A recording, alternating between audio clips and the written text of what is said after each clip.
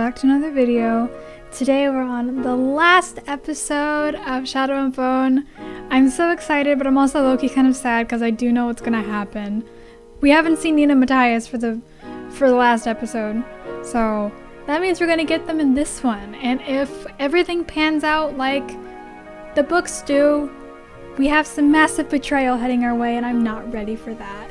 I'm ready to see Alina kick Kieran's ass. I'm ready for that. He needs to get his ass whooped. That man has become entitled. Okay? If you guys recall, last week's episode was, 2 weeks ago. That episode, not my favorite. I despise it with a burning passion. So maybe this is our redemption arc. Yeah. Also, fun fact, I am wearing a giant hoodie. It's pretty much a hoodie dress. It's because it's winter and I'm cold and my house is cold too. Today's episode is called No Mourners, which is great. We love the catchphrase coming back. And this is pretty much where everyone's paths converge. Except Nina and Matthias, they have their own little separate thing going on. But this is where everyone else's paths converge because the crow's stowed away, Alina's sad, Kieran's a bitch, and Mal is there.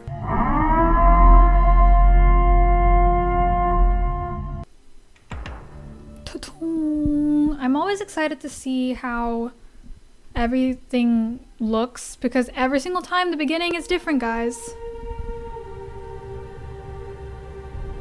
And the light and the darkness. This episode is the culmination of Alina.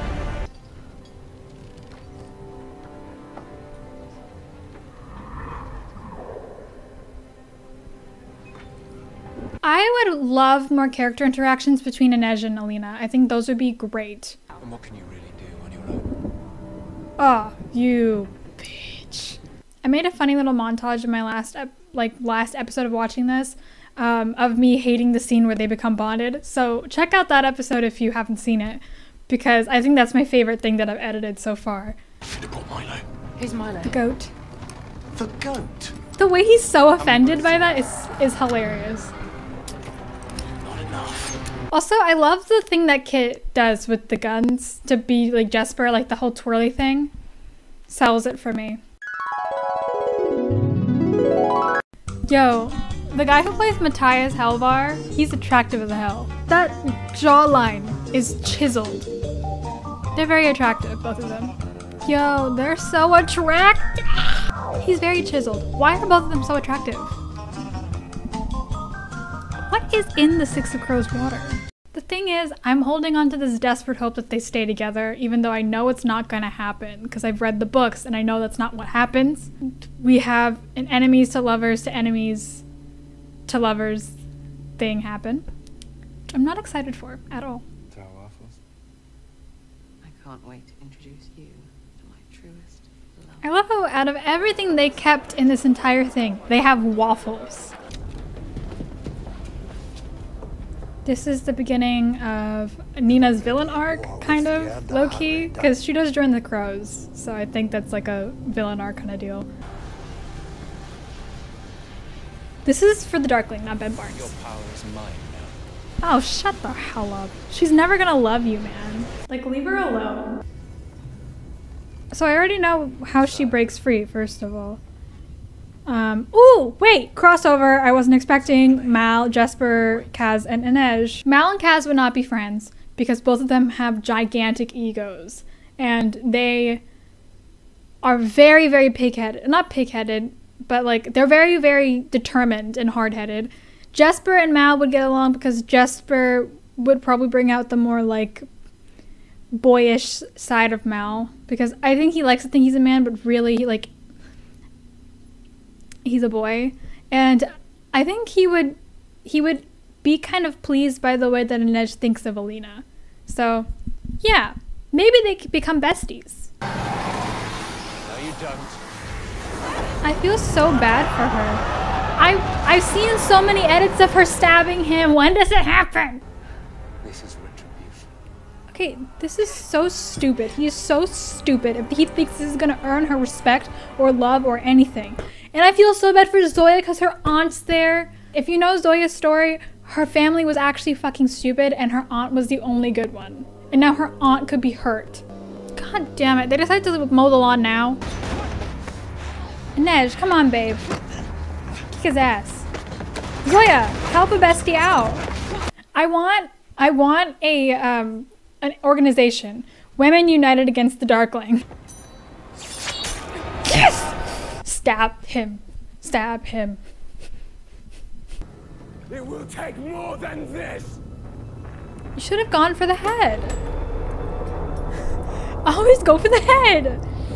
Worked last time for you. Also, besides the point, Freddy Carter looks really good when he's scared. I don't know how to... That seems so mean, but he does. He looks really cute when he's scared. She has to understand that the stag chose her. Again, the Morozova stag, one of my favorite animals that has been ever CGI'd in the world of CGI. I just think it's the most beautiful creature ever. I want to pet it. I want to see it. I don't know. I just want to be in the presence of it. It looks so calm. Girlie knows what to do. Stab him. I do not condone murder unless it's for the right person. You may have needed me. But I never needed you.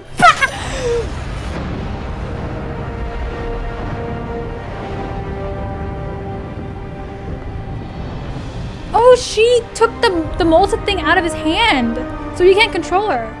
You cannot claim what was not given to you. The stag chose me. She's a smart girl. She is finally using her brain.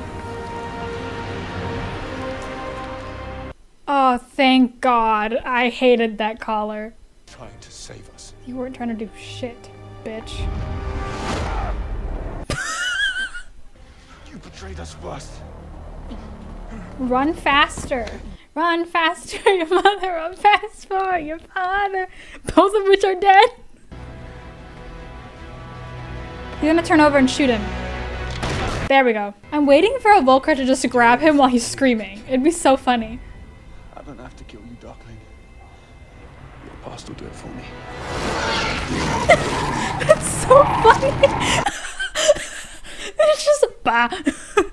Why would they make Kaz walk all the way? That just seems mean. That man has a messed up leg. Y'all should have just... Kind of rude. I think I like the hand with a dagger in it. Oh my God, I love them. They're so cute. Now why do I ship them? It's not a gift. Just keep quiet about who I am. Where I go from here. The dramatic change in how she talks to Inej and Kaz. The way that I understand it is she knows how to speak to either of them. Inej like is very reverent towards her, so she is very soft and kind and like playful kind of. With Kaz it's all business, so she's like, yeah, I don't fuck around either. Try me. But we do need you. He needs you. Need you. Oh my God, he said I need you. That's so cute. This is bad. This is very bad. This is bad. This is bad. This is bad. This is bad. This is bad. This is bad. He's gonna yell at her. I can't handle this emotionally. I can't.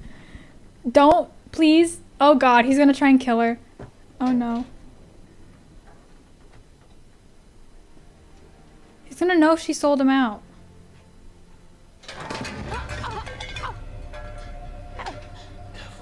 I refuse to look at it.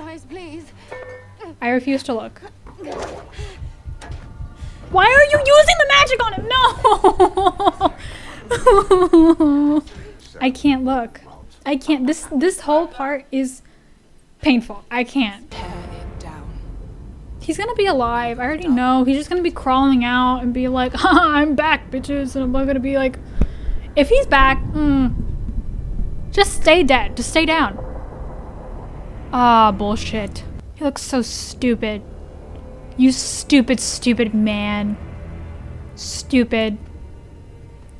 Why couldn't he just stay down? Also, love the hair.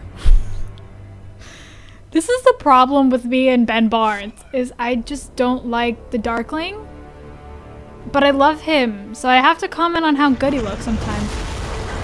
Aw, darn it. Really, Shadow Monsters?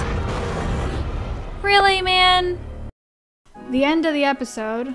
How do I feel is a great question. Here's how I do feel. Terrible.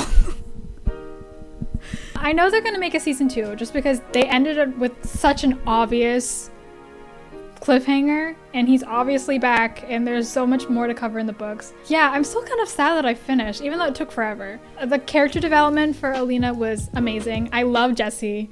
I want to see her in more stuff. She's just so cute and like badass when she needs to be, and I just love the entire cast so much, and I'm ready for season 2.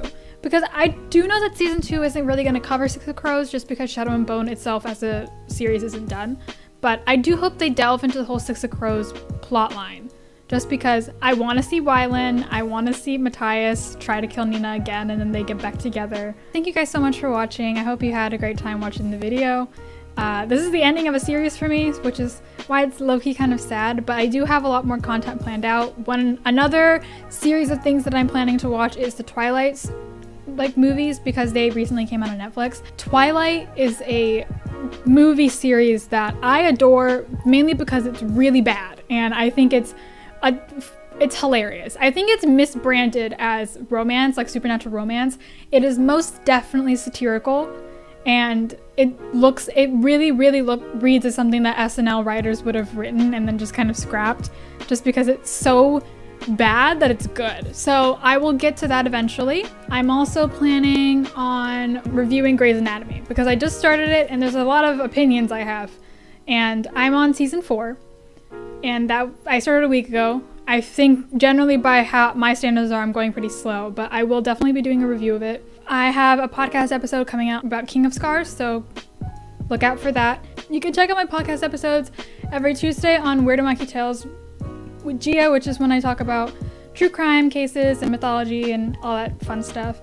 Or you can look at Musings of an Introvert, which is where I will be doing King of Scars.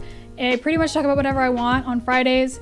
You can check out my Spotify. I put covers. I might be doing a little bit of a full stop on covers for a bit just because I'm at my parents' house. Black Lives Matter resources are in the description box below, along with anti-Asian hate crime resources, movies, everything down there. Check it out. Wear masks, hand sanitizer. Omicron variant is actually very bad. And yeah, quarantine yourself if you have it. Stop going out. Like, just, you know, make life easier. School became online for me for 3 weeks, which is a travesty. So make my life easier. Please make me happy by just doing what you're told. And with that, I have to say, stay safe, stay sane, stay sanitary. I'll see you guys next time, and bye. Missing someone. Missing someone. Missing someone.